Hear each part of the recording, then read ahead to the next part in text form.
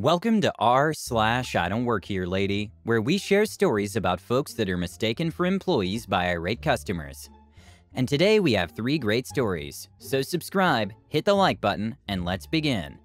The first story, drunk Karen and ignorant Carl give me problems. The second story, clients called my number, thinking it was a company's number. The third story, woman was kicked out of the store because she harassed customers.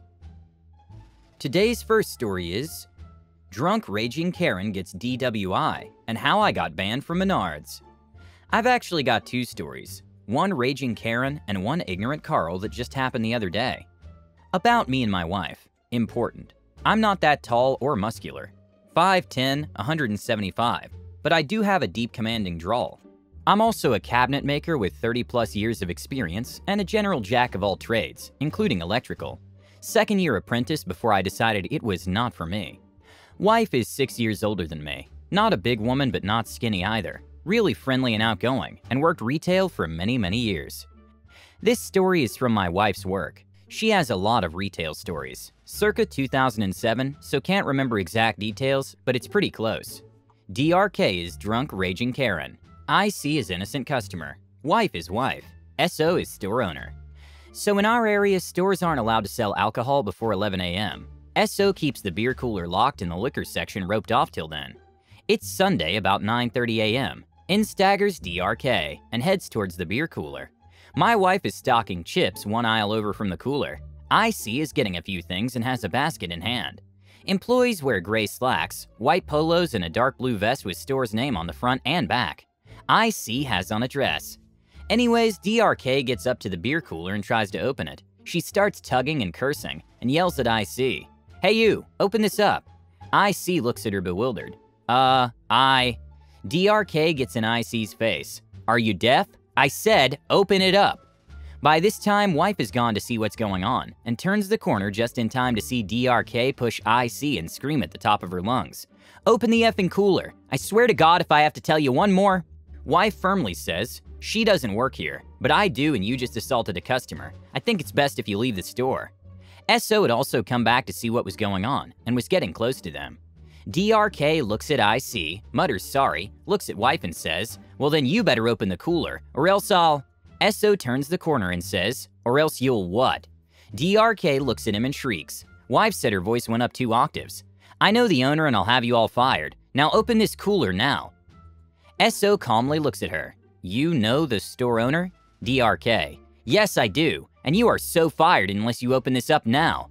SO's slightly ticked off by now.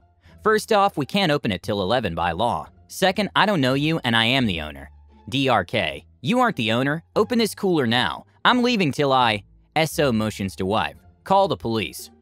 Wife and IC head to front of store. Wife calls police and checks out IC. DRK is still carrying on telling SO he isn't the owner, screaming about the cooler, kicking the cooler, etc. Minutes later, police arrive, proceed to escort her out of the store and arrest her for DWI, as well as disturbing the peace and a bunch of other charges. 3 days later, DRK, sober this time, enters the store. SO greets her halfway down the aisle and tells her to leave. She's no longer welcome there. DRK gets pee and starts arguing and gets police called on her again. Wife says she never saw her again after that. Story 2, circa 2020, just last week. Place, Menards. Me equals me. IC equals ignorant Carl. E1 equals employee number 1. Jason, my friend. E2 equals employee number 2. SM equals store manager. Menards employees generally wear khakis, collared shirts, and blue vests with Menards printed on them. My outfit that day consisted of torn jeans, ratty steel-toe shoes, and stained gray t-shirt. No way I could be confused with an employee. Plus, I was pushing a cart. So I'm talking with E1, who manages electrical. I'm telling him about my plans for burying the water and power lines for our new house. A customer comes up and asks E1 about something and he leaves me to my business. QIC. "Hey you, where do you keep the spool wire?" My back was to him. Although I glanced back towards him, it didn't register he was talking to me. IC. "Hey, D-head, I'm talking to you." I turned around and saw him 5 feet away, mask around neck, looking at me. "You talking to me?" IC scoffs. "You see anyone else around here?" And slowly, purposefully pronouncing every syllable like you would a 3-year-old, "Where do you keep the spool wire?" I don't work. You don't know. What the F good are you? Typical Menards employee, dumber than SH. It took me a second or two for what he was saying to sink in. I was frozen like a deer in headlights. Did he just call me dumber than SH? He then grabbed my arm and started, "Are you stupid or what?" I snapped out of it, wrenched my arm from his grasp, and raised my voice a bit. When I raise my voice, it gets deeper and meaner. Firstly, I don't work here. Second, you need to learn some manners. Thirdly, Menards doesn't sell wire by the spool except special order, and if you touch me again, I'll break your hand. I could see it in his eyes. The way I talked and the way I said it startled him, and at that point it clicked to him, my dress, my cart, my demeanor, that I wasn't an employee. Uh-oh, sorry, I thought you worked here. At that point, E2 walked into the aisle and asks if either of us needed help. IC still being his ignorant self. Finally, maybe someone who actually knows something. IC points at me. This guy says you don't have spool wire, that I have to special order it. Is that true? And how effing long will that take? E2. Well, most wire sold by the spool is special order, but we do have a few types of aluminum wire in stock. IC's eyes lit up like he won the jackpot at bingo. I need a spool of 4-gauge copper, do you have that? E2, walking over to computer. Let me check. IC looking at me like he just beat me in checkers. Special order my A.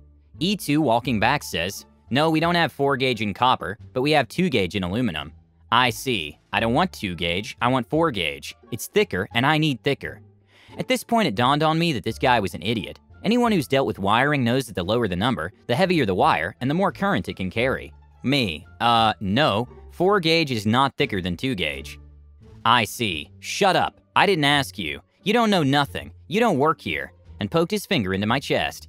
Reflexes kicked in and I grabbed his finger and bent it back and growled, I warned you, touch me again, I break it. He screams and I let go. No broken finger, maybe in a bit of pain though.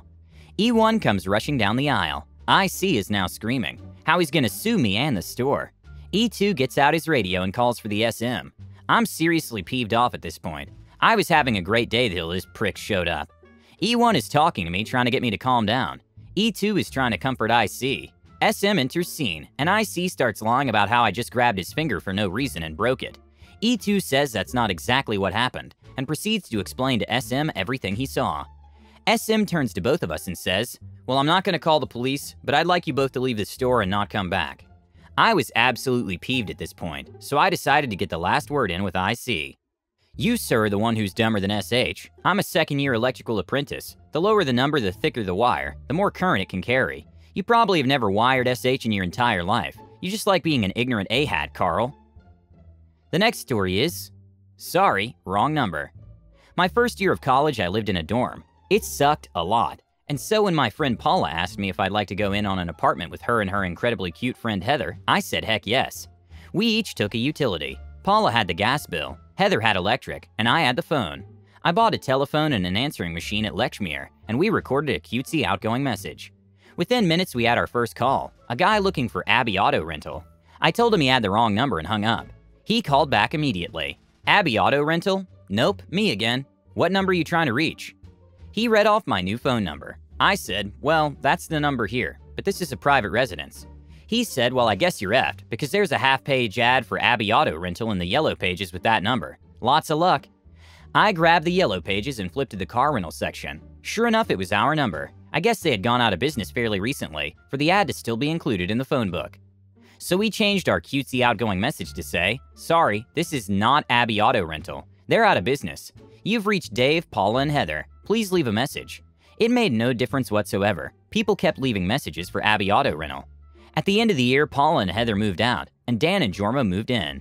Jorma used to enjoy messing with the callers. He would take down their credit card number and make a reservation, promising free delivery, just as it said in the ad. Then he would go off to class.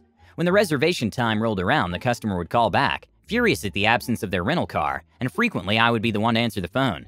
Dave, hello? Irate customer, where the heck's my car? Dave, sorry, Abby Auto Rental went out of business 2 years ago. Irate customer, what are you talking about? I gave my credit card number to someone this morning. Dave, you must have been talking to the ghost of Mr. Abby. Whoa! Irate customer, I'm coming down there to kick your A.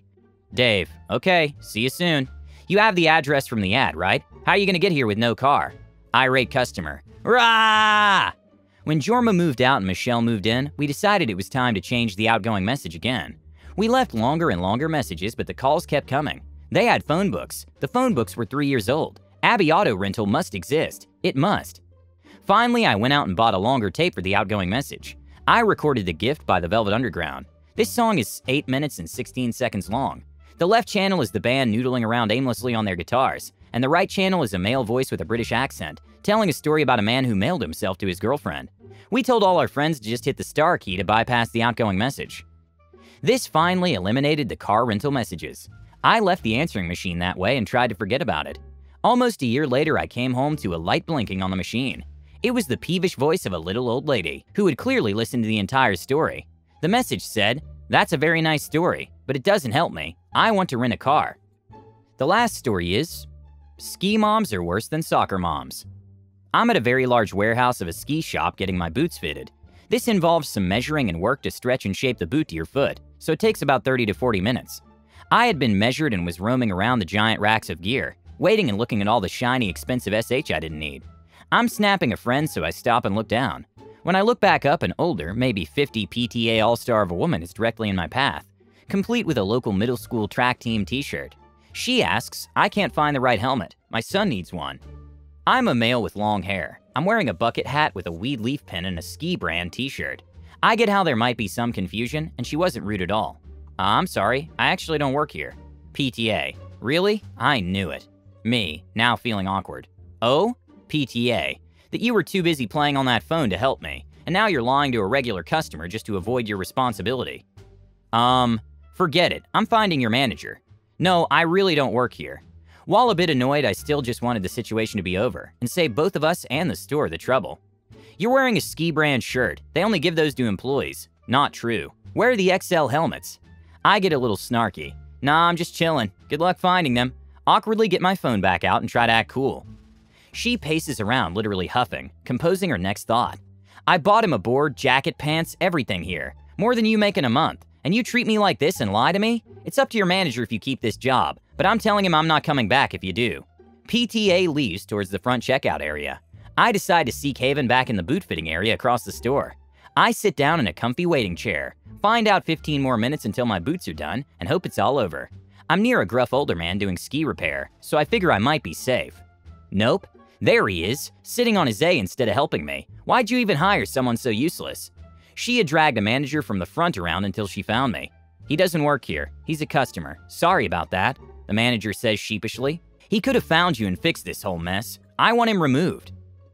The manager says nothing and looks like a deer in the headlights, then asks if I'd apologize to her, since that's what PTA told him she wanted when she came to him about the lazy, rude guy refusing to help her. I reply, "No thanks, I'm good. I don't know her SH. I'm a semi-regular customer too, and I know my boots on their own are probably worth more than her son's starter board and jacket, and whatever else she bought." I'm peeved enough now to roll the dice. Service guy knows this too, yanks the manager aside and whispers something. Meek manager asks her to come with him to the back office to sort it out. She glares, but probably hopes she's about to help file some report on me, and finally they're gone. Turns out service guy is actually one of the owners, and knows her for causing SH, but buying something every time she's there to ingratiate herself. After this, he'll ask her not to come back, since harassing customers is a new level.